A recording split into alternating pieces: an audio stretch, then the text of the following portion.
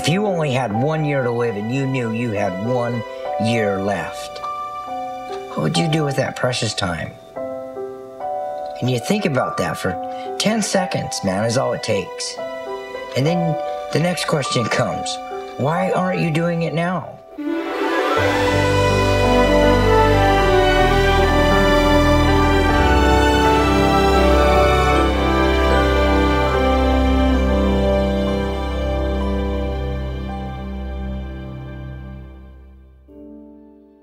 My earliest conscious memory was when I was 2.5 years old, laying in a hospital bed, watching my grandmother cry profusely as this doctor was teaching her how to give this little baby boy shots, insulin shots, because that would be the only thing that could sustain my life. They told her that I wouldn't probably live to be over 25 years old, and that if I did, I would lose my legs, more than likely, have heart failure, my kidneys would quit, and I would go blind. And I did all of those things. When I was 35 years old, I was dying. I felt helpless to one thought: Sean, you're a dead man walking. It wouldn't stop. Type 1 diabetes had taken me to a place where they were ready to cut my feet off. My kidneys were in failure, and my chest was ready to blow out of me, literally. Not a minor heart attack, a massive coronary nuclear explosion. My doctor looked at me and he said, Sean, there are these drastic measures we can take with you, but I will really be surprised if your heart makes it another day, maybe a year. You're done. 2 weeks later, in the midst of my death, I'd manifested my worst fear. And a marriage of 13 years dissolved right in front of me. See, my greatest fear was raising my 2 beautiful daughters alone. And she left. And I stood there dying, holding these babies. And I was done. I hit the bottom. And I got mad. I got incredibly angry, a facet of diabetes. And I got bossy with that energy that created me. And I told it, not only no, but hell no, I ain't leaving this place. I gotta raise these kids. They're my reason for being.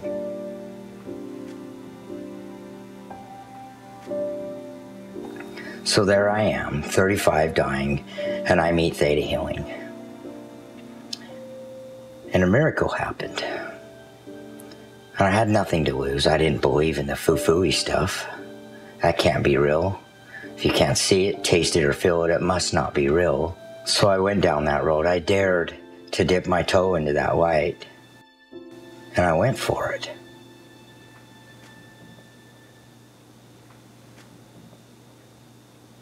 Later, I met this lovely woman named Vienna. And she showed me a different way. And she told me that I was experiencing what I was experiencing in life because of the way that I thought, felt, and acted within my free will. And that a lot of it was subconscious, and I was so spiritually disconnected with myself that I was unaware of what I was even thinking. I'd fell victim to my own thoughts, and it nearly killed me. I kept marching forward. I didn't give up. I kept doing the work. My life now is a life of purpose, and I do nothing without purpose. ThetaHealing taught me how to change my beliefs so that I could perceive my reality different, and it worked. The kidney failure that I was in turned around, and within 3 months I had perfect kidneys. The chest pains went away, and now I have perfect cholesterol.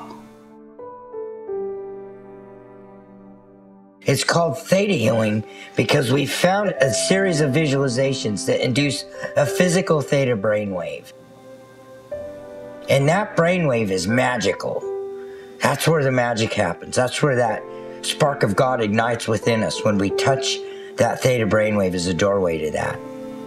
With ThetaHealing, you take a look at your life in a broad view and say, what sucks? This isn't cool.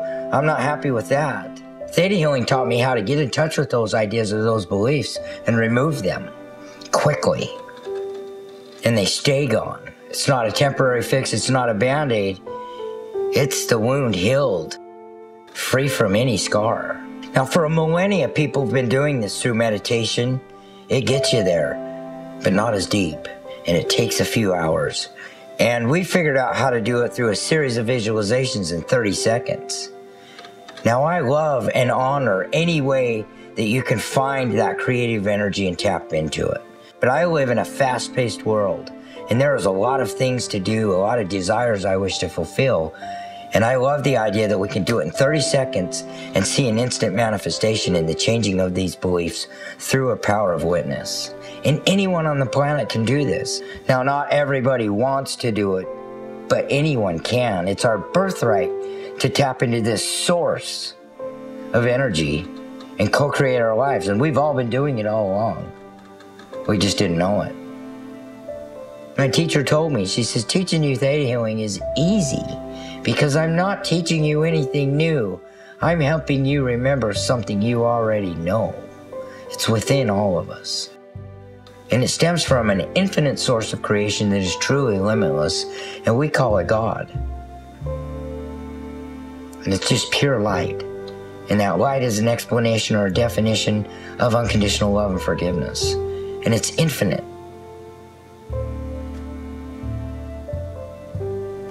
Theta healing saved my life. And it done so much more than that. It taught me that I am truly the master of my own life. And it woke me up to the idea that I can love, and I can be loved, and I can accept that love. And so I'm learning to love myself, just like the Creator told me to.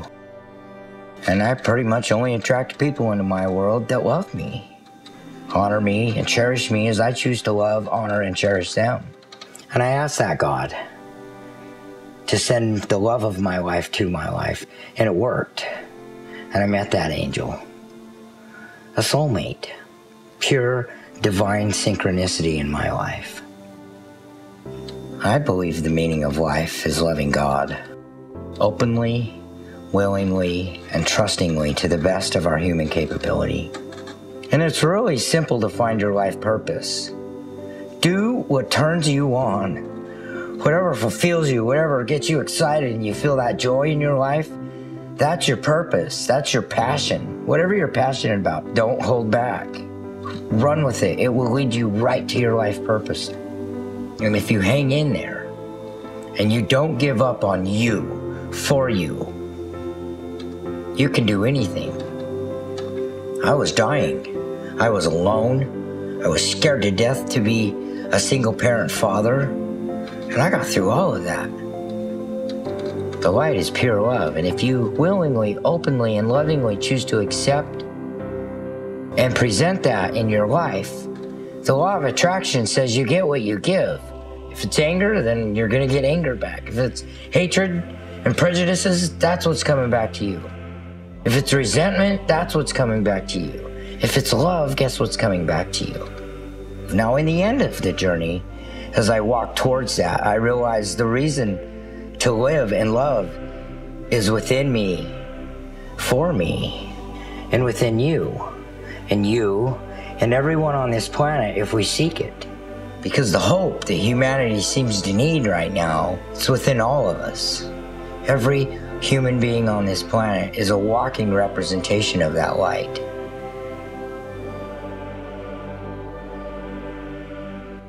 I don't believe that there's a wrong or right way to find God. I don't think God cares how you find it, only that you do. I think that if people could open their eyes and look at the person right in front of them and literally, with all that they have, with all that they can muster and say, I love you just the way you are, will you love me back? That they would find immense hope. I think it's that simple. And I now know that any of us can choose in any way that we want to learn this expression of life and experience it as that light. That is the very thing that will heal your body. It will heal the love that is within you and open you up to this light to experience life exactly how we want to.